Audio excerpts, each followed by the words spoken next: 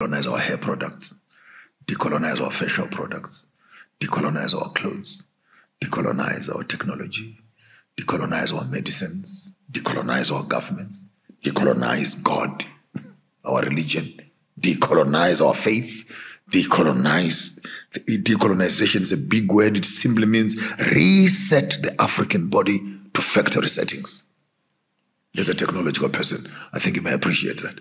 When your phone is no longer behaving nicely, just delete everything. Reload. Factory settings.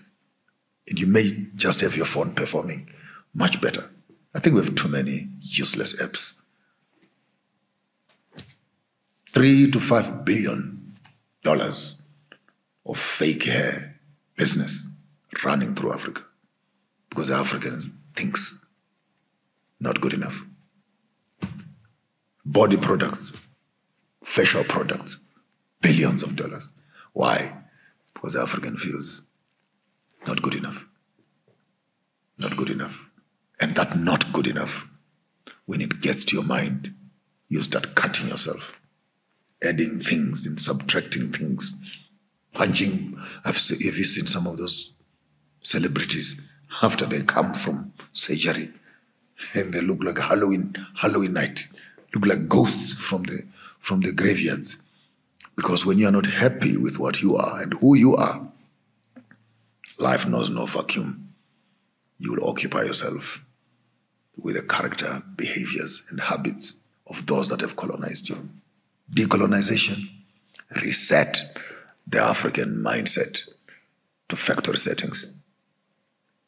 My best example I can give you is the student revolution that has happened over students standing with Palestine, Columbia University, Oxford University, South African University, British universities.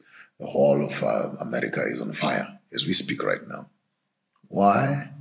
Because when the cause is right, it strikes a chord with everybody else. Burkina Faso, Mali, now as of 3 weeks ago, Senegal has even walked onto the stage with a much bolder statement.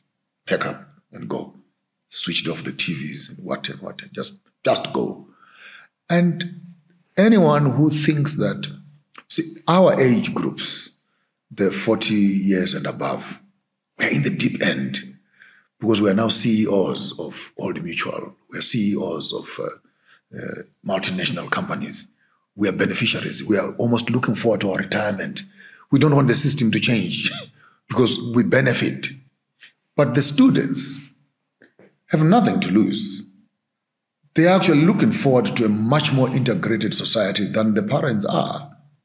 Take note, the opening up of universities to international students. Now here you are, top of the crop, Harvard University, with Pakistani students, with Palestine students, in the same classroom, with Jewish students, and American bigoted parents, students, children, in the same class. Friendships amongst the students. Common understanding. Unity and harmony amongst them. And then your father is the army general in Palestine. And I am a victim. My sister lost her legs and her eyes, and your father killed my sister. The politics changes altogether. So if you're looking at what has happened to Burkina Faso as a joke, the younger generation is beginning to hear a different voice of liberation. That it is possible. We cannot be called Africa and a poor, third world, dark African continent. When right now we can also speak English. We can recite poetry. We can also run machineries like everybody else. We can create our own fashions. We can do our own engineering. We now know what gold looks like. We now know what diamonds look like. We now know what platinum and lithium can produce. We can also make our own industry and produce our own batteries. No, man, something is not happening here. Someone is not telling the truth here. And that frustration, worse, when these young people are now graduating from schools and they can't find employment because the colonial system only funnels a few. Mathematics and English, you pass there, Then you get to school, you get scholarships, and then they swallow you back. The rest of you go back to work. So, and you cannot run a system which literally tells you failed primary school, you failed high school, you failed your college, and you have all these dumping sites away from school. You start class at primary school, 100 of you. By the time you get to primary school, maybe it's 80 of you. By the time you get to high school, maybe it's only 50 of you. By the time you get to college, maybe it's only 10 of you. By the time you come to graduate school, maybe it's only 3 of you. The same class that you had in your primary school, if right now you said, now you're a doctor, a professor, how many of you? It could be 1 or 2. What happened to the other? What happened to the other 98? They fizzled out into spaces. And when you look at a system that throws away people like that, frustration begins to grow on the wings. And as such, what happened in Mali, what is happening in Senegal, what is happening in Burkina Faso, what is happening in Niger? See, you're asking that question. Didn't this start in Niger?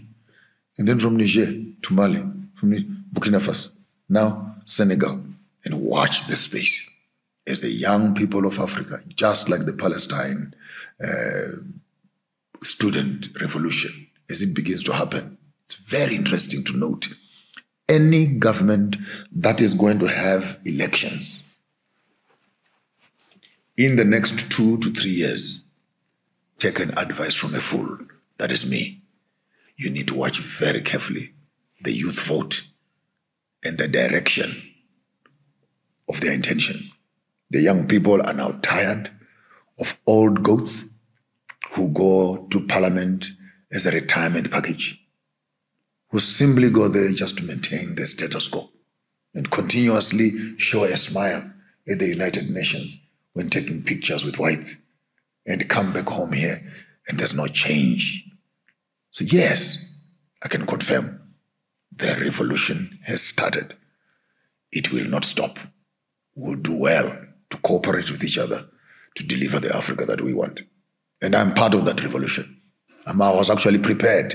Had France striked Niger, I was ready to go to war myself and go and join him in the liberation of Africa. That is the Che Guevara spirit. The white community, because the black community is already in huge suspicion, the quality of relationships that we are going to establish going forward are not going to be based on the terms of reference of the colonial system where we are coming from. I mean, big kudos to China, big kudos to Russia for coming in, not rightfully so. We don't hear them getting involved directly in terms of fighting, but their support, great support. Even in terms of, we need a big brother, let's be honest, when it comes to security and other things, because the Americans and the British and the French will not take the losses lying down.